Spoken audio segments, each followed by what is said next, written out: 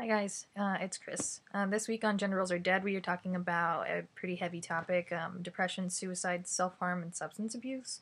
So I'm just gonna warn y'all before you watch this that if those topics might trigger you, then maybe sit this week out. Like, just a warning, so preface that. This topic hits home for me a bit, so I'm actually going to be reading off something that I wrote this week while commuting to work. I kind of just formulated all my thoughts about what I wanted to talk about in this video, so I'm sorry if it's a little bit awkward that I'm not looking at the camera a lot, but I just have some stuff written down.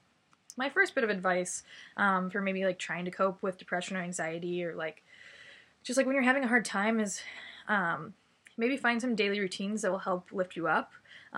Play your favorite album on blast, eat Fruity Pebbles on your bedroom floor, light your favorite candle, rearrange the living room, go for a run, take a bubble bath, go to the pet store and play with puppies, drive somewhere, drive nowhere, sing at the top of your lungs, get dressed up for no reason, teach yourself to cook something, watch your favorite movie, build a pillow fort, call your best friend, find a creative outlet, like write or draw, go work out. Or a really good one, go find some shit that you don't care about and take it to the nearest drainage ditch and just like smash the hell out of it, like to a million pieces, but then clean it up afterwards because like the environment is like important. Secondly, one of the biggest things, at least in my experience about being depressed, is you need to let people help pick you up off the ground. There are a handful of people who I owe my life to for either doing something as simple as texting me every morning that I was an amazing person, or for coming over and crying on the floor with me of my living room and just like holding me for like hours, or for like taking me out and making me have a drink with friends when I would have rather just like down 2 bottles of liquor on my own every night, like at home. So I'm thankful to those people, to teammates who distracted me, to family who hugged me and pretended I did not look shattered, to my dog who stayed by my side every single night. You need to allow other people to help pick you up, but do not, on the flip side of that, use them as a crutch. You don't want to be left on the ground again if they decide to dip out, but let them hold your hand while you're your own steady legs to stand on. I think that that's really important. Third, aside from that, there are tons of people who listen and offer you a shoulder to cry on, whether it be your friends or family, a therapist, and don't disregard therapy. It can be really, really helpful. I know sometimes there's a stigma around therapy, but like going to therapy was one of the best things I've done for myself.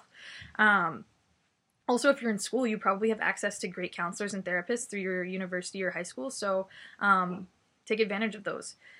There's also strangers on the internet. Some of the greatest people I have ever met, I met when they reached out to me, when they saw me posting negative thing after negative thing on Tumblr and were worried about me. So strangers can be like a really unbiased person to just like listen in your time of need. So don't be afraid to reach out. Fourth, as cliche as it sounds, it gets better. I've been through my own shit. I have a history of depression and anxiety. I have things in my past that like render me unable to get out of my bed some days. I've abused alcohol, pills, and sex as an escape. I have done a good amount of things to hurt myself, to kill myself little by little. And I have towed that ledge, contemplating the leap on my lowest days. So I'm not here to tell you that your problems aren't severe and that this isn't the worst part of your life. It may very well be. But I do believe life is amazing, and as hard as life has fought me on that and tried to sway my opinion, I still believe it at my core. There are 7 billion people on this earth with varying stories to tell, so many people to know and love and meet and learn from. There's so many countries and cultures to experience. There's music and books and food and beer and puppies and kittens to be played with, and so much more. There are 24 hours in this day and 24 in the next, and in the blink of an eye, your life can change. You can grow, you can learn and fight and love. Give yourself the chance to see some of this, to let it get better. Please don't take any of this as me belittling your experience. I've been there, and even so, my experience is not your experience. But life gets better if you let it. It may get worse sometimes, but my God, it can get better. It may seem dumb, but at some of my lowest points, this quote from J.K. Rowling really helped me. It may be paraphrasing a little bit, or this might be it exactly, but it goes something like, rock bottom was the foundation on which I built my life.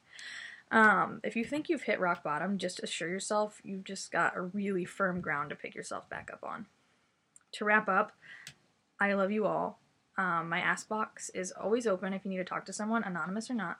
And I will be sure to list some resources below for anybody who might need those, and feel free to share this and add your own resources. So hopefully, I mean, this was just my point of view, but this is a topic that really matters to me, so I really do love you guys. Let life get better, and fight for yourself. So have a good one, y'all.